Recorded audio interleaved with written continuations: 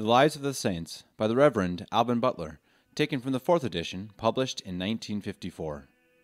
March 8th. St. John of God, confessor and founder of the Order of Charity. St. John, surnamed of God, was born in Portugal in 1495. His parents were of the lowest rank in the country, but devout and charitable. John spent a considerable part of his youth in service under the mayoral or chief shepherd of the Count of Oropiosa in Castile, and in great innocence and virtue.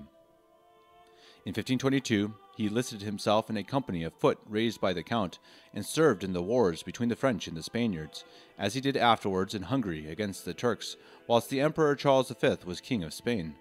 By the licentiousness of his companions, he, by degrees, lost his fear of offending God, and laid aside the greatest part of his practices of devotion. The troop which he belonged to being disbanded, he went into Andalusia in 1536, where he entered the service of a rich lady near Seville, in quality of shepherd. Being now about 40 years of age, stung with remorse for his past misconduct, he began to entertain very serious thoughts of a change of life, and doing penance for his sins. He accordingly employed the greatest part of his time, both by day and night, in the exercises of prayer and mortification, bewailing almost continually his ingratitude towards God, and deliberating how he could dedicate himself in the most perfect manner to his service. His compassion for the distressed moved him to make a resolution of leaving his place and passing into Africa, that he might comfort and succor the poor slaves there, not without hopes of meeting with the crown of martyrdom. At Gibraltar, he met with a Portuguese gentleman condemned to banishment, and whose estate had also been confiscated by King John III. He was then in the hands of the king's officers, together with his wife and children, and on his way to Ceuta in Barbary, the place of his exile. John, out of charity and compassion, served him without any wages. At Ceuta, the gentleman, falling sick with grief and the change of air, was soon reduced to such straits as to be obliged to dispose of the small remains of his shattered fortune for the family's support. John, not content to sell what little stock he was master of to relieve them, went to day labor at the public works to earn all he could for their subsistence. The apostasy of one of his companions alarmed him, and his confessor telling him that his going in quest of martyrdom was an illusion, he determined to return to Spain. Coming back to Gibraltar, his piety suggested to him to turn peddler and sell little pictures and books of devotion, which might furnish him with opportunities of exhorting his customers to virtue. His stock increasing considerably, he settled in Granada, where he opened a shop in 1538, being then 43 years of age. The great preacher and servant of God, John de Avila, surnamed the Apostle of Andalusia, preached that year at Granada, on St. Sebastian's Day, which is there kept as a great festival. John, having heard this sermon, was so affected with it that, melting into tears, he filled the whole church with his cries and lamentations, detesting his past life, beating his breast, and calling aloud for mercy. Not content with this, he ran about the streets like a distracted person, tearing his hair, and behaving in such a manner that he was followed everywhere by the rabble with sticks and stones, and came home all besmeared with dirt and blood. He then gave away all he had in the world, and having thus reduced himself to absolute poverty, that he might die to himself and crucify all the sentiments of the old man, he began again to counterfeit the madmen, running about the streets as before, till some had the charity to take him in to the venerable John de Avila, covered with dirt and blood. The holy man, full of the Spirit of God, soon discovered in John the motions of extraordinary graces, spoke to him in private, heard his general confession, and gave him proper advice, and promised his assistance ever after.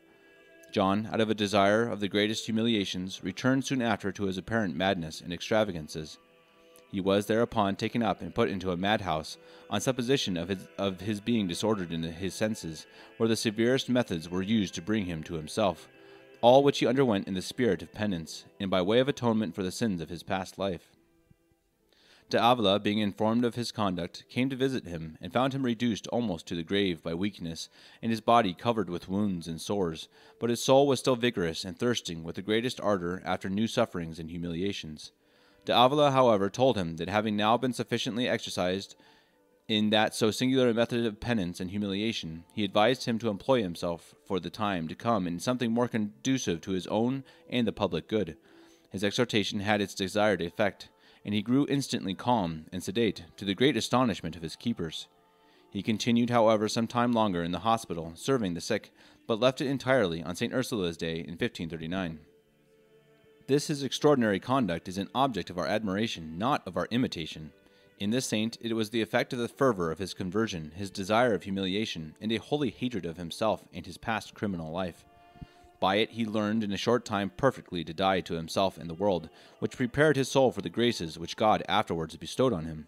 He then thought of executing his design of doing something for the relief of the poor, and, after a pilgrimage to Our Lady's in Guadalupe, to recommend himself and his understanding to her intercession in a place celebrated for devotion to her, he began by selling wood in the marketplace to feed some poor by the means of his labor. Soon after, he hired a house to harbor poor sick persons in, whom he served and provided for with an ardor, prudence, economy, and vigilance that surprised the whole city. This was the foundation of the Order of Charity in 1540, which, by the benediction of heaven, has since been spread all over Christendom. John was occupied all day in serving his patients. In the night he went out to carry in new objects of charity, rather than to seek out provisions for them, for people of their own accord brought him all necessities for his little hospital. The Archbishop of Granada, taking notice of so excellent an establishment, and admiring the incomparable order observed in it, both for the spiritual and temporal care of the poor, furnished considerable sums to increase it, and favored it with his protection. This excited all persons to vie with each other in contributing to it. Indeed, the charity, patience, and modesty of St. John, and his wonderful care and foresight, engaged everyone to admire and favor the institute. The Bishop of Tuy, president of the Royal Court of Judicature in Granada, having invited the holy man to dinner, put several questions to him, to all which he answered in such a manner as gave the bishop the highest esteem of his person.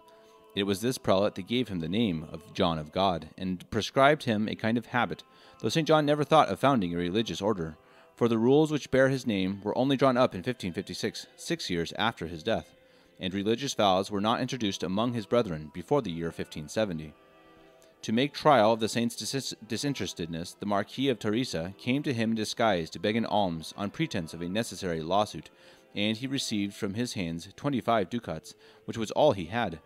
The Marquis was so much edified by his charity that besides returning the sum, he bestowed on him 150 crowns of gold, and sent to his hospital every day during his stay at Granada 150 loaves, 4 sheep, and 6 pullets.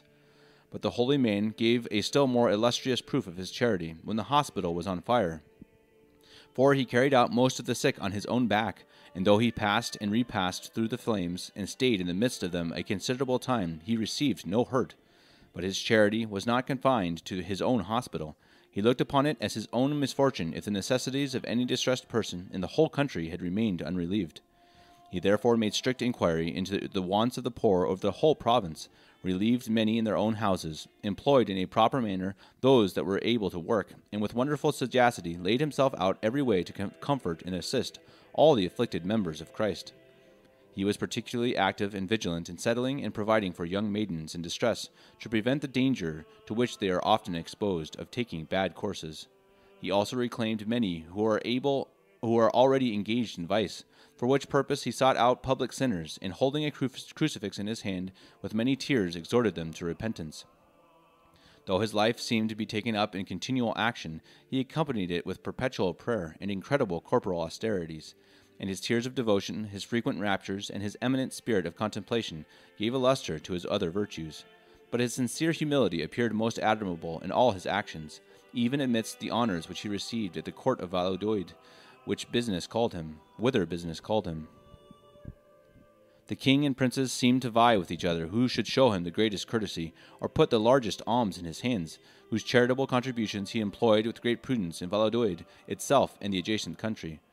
Only perfect virtue could stand the test of honors amidst which he appeared the most humble. Humiliations seemed to be his delight. These he courted and sought, and always underwent them with great alacrity. One day, when a woman called him hypocrite and loaded him with invectives, he gave her privately a piece of money, and desired her to repeat all she had said in the marketplace. Worn out at last by 10 years' hard service in his hospital, he fell sick. He at first concealed his sickness, that he might not be obliged to diminish his labors in extraordinary austerities. But in the meantime he carefully revised the inventories of all things belonging to his hospital, and inspected all the accounts. He also reviewed all the excellent regulations which he had made for its administration, the distribution of time, and the exercises of piety to be observed in it. Upon a complaint that he harbored idle strollers and bad women, the archbishop sent for him and laid open the charge against him. The man of God threw himself prostrate at his feet and said, "The Son of God came for sinners, and we are obliged to promote their conversion, to exhort them, and to sigh and pray for them. I am unfaithful to my vocation because I neglect this, and I confess that I know no other bad person in my hospital but myself, who, as I am obliged to own with extreme confusion, am a most base sinner, altogether unworthy to eat the bread of the poor." This he spoke with so much feeling and humility that all present were much moved, and the archbishop dismissed him with respect, leaving all things to his discretion. His illness increasing, the news of it was spread abroad. The lady, Anne Osorio, was no sooner informed of his condition, but she came in her coach to the hospital to see him. The servant of God lay in his habit in his little cell, covered with a piece of an old coat, instead of a blanket, and having under his head not indeed a stone, as was his custom, but a basket in which he used to beg alms in the city for his hospital. The poor and sick stood weeping around him. The lady, moved with compassion, dispatched secretly a message to the archbishop, who sent immediately an order to St. John to obey her as he would do himself during his illness. By virtue of this authority, she obliged him to leave his hospital. He named Anthony Martin superior in his place, and gave moving instructions to his brethren, recommending to them in particular obedience and charity. In going out he visited the Blessed Sacrament, and poured forth his heart before it with extraordinary fervor, remaining there absorbed in his devotion so long that the Lady Anne Osorio caused him to be taken up and carried into her coach, in which she conveyed him to her own house. She herself prepared with the help of her maids, and gave him with her own hands his broths and other things, and often read to him the history of the passion of our divine Redeemer. He complained that whilst our Savior in his agony drank gall, they gave him, a miserable sinner, broths. The whole city was in tears. All the nobility visited him. The magistrates came to beg he would give his benediction to their city. He answered that his sins rendered him the scandal and reproach of their country, but recommended to them his brethren, the poor, and his religious that served them. At last, by order of the archbishop, he gave the city his dying benediction. His exhortations to all were most pathetic. His prayer consisted of most humble sentiments of compunction and inflamed aspirations of divine love.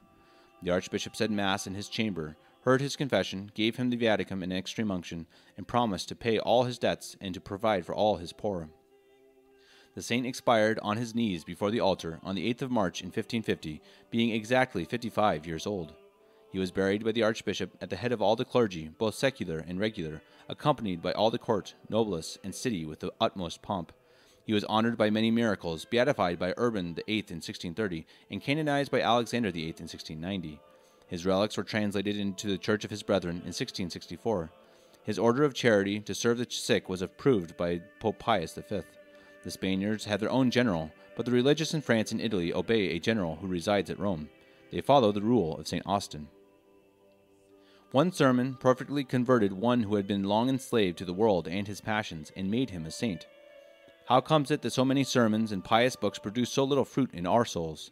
It is altogether owing to our sloth and wilful hardness of heart that we receive God's omnipotent word in vain, and to our most grievous condemnation. To animate ourselves to fervor, we may often call to mind what St. John frequently repeated to his disciples: "Labor without intermission to do all the good works in your power, whilst time is allowed you." His spirit of penance, love, and fervor he inflamed by meditating assiduously on the sufferings of Christ, of which he often used to say, "Lord, thy thorns are my roses, and thy sufferings my paradise."